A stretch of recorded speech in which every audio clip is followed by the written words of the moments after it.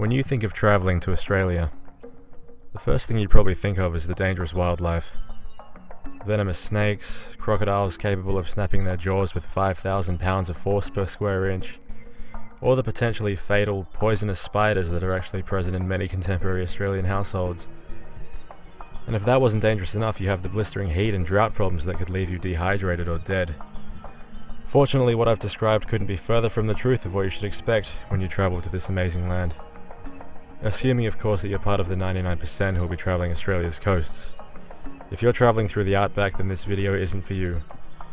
Outback living and city living are two very different worlds in Australia, and it's important to understand the difference before travelling here. Hi, my name's Jacob, and I'm filming this in Perth, Western Australia. It's actually the most isolated capital city in the world. So if you came here, you could say you've been to the most isolated capital city in the world. Right now, we're at a well-known capital tourist spot called Kings Park, which overlooks the city here.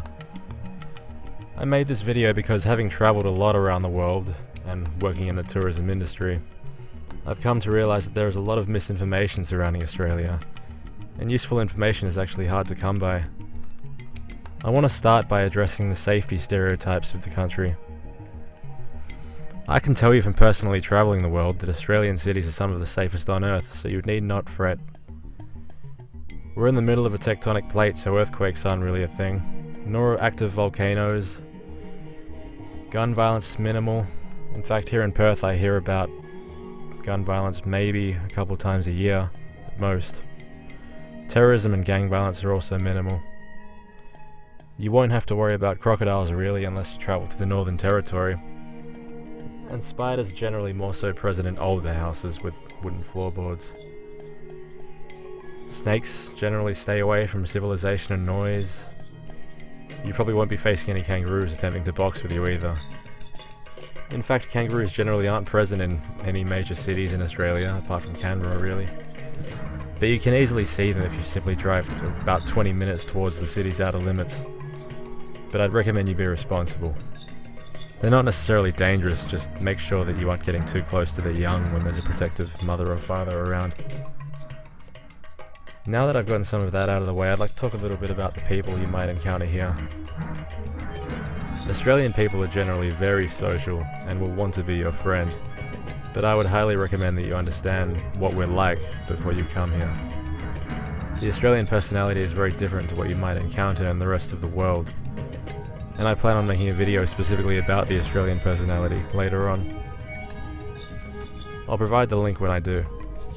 In the meantime, I recommend that you at least learn some of the slang that we use here. We've developed kind of an Australian English here that can be hard to understand, and none of it makes any sense, so I'll provide a link in the description that might help you understand.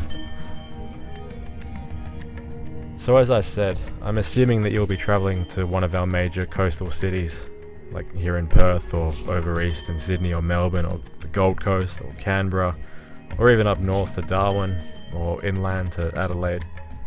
Although most of the people with limited resources and time will only travel to Perth, Sydney, Melbourne and Brisbane. Unfortunately, Australia is kind of a difficult country to travel, but well worth it. Interestingly enough, some of the best things to see and do aren't in the major cities themselves, but surrounding them. In fact, if you go to the downtown area of Perth, you might be disappointed to learn it's actually not that big or interesting. For that reason, I'd recommend that you rent a vehicle so you can travel the coast with more ease and stop at some of the sites, which include cliffs, rock formations, jetties, caves, waterfalls and tens and thousands of miles of crystalline beaches. The beautiful thing about Australia is that many of these things are free, with free parking, and it's not difficult to find a picture-perfect beach and literally be the only one there. If you decide to stick to the major cities though, you'll do fine with public transport, walking or cycling. Just do your research, and remember there's a lot of absolutely amazing stuff to see here in Australia, but there's a whole lot of nothing too. Speaking of which, when you come here, the first thing you'll probably notice, besides the great weather, is that Australia is very clean and well maintained. From the roads to the buildings, to the train tracks, to the cars, and that's because the money spent by the government here is usually spent on the cities. The benefit to having a whole lot of nothing in the outback is that the money can be focused and well spent. Our infrastructure is simple but clean and reliable. So far I've spoken about visiting the coasts. Interestingly, most Australian residents enjoy getting away to smaller cities for their vacations. Here in Perth, it's very common for locals to enjoy a holiday going south, driving down to some of our smaller coastal cities and wine regions, which, as I said, is great to do if you have a car, and especially if you enjoy nature. But while you're in the cities, it's much like traveling anywhere else. Use Yelp to get your restaurant reviews, take pictures of your classic tourist spots. It's worth pointing out that in most countries, when you get out of major cities, things get cheaper. But in Australia, it's the opposite. Things generally are more expensive in rural areas, so I recommend doing your shopping in the cities or surrounding the cities. I highly advise against shopping in fuel stations or truck stops. In Australia, these places are always overpriced. Do your shopping in our local grocery chains like Coles, Woolworths and IGA. I hope this video gave you some food for thought and unconventional wisdom for your visit here to Australia. I try to give you some advice through the eyes of a tourist. If you're still on the ropes about whether or not to visit Australia, I would highly recommend that you do. The worst part really is the flight. Just do your research on local attractions and also the weather. Remember, our summer can be harsh, and so can our winters. Travel guide Lonely Planet named Fremantle, Western Australia as one of the top 10 places to visit in 2016.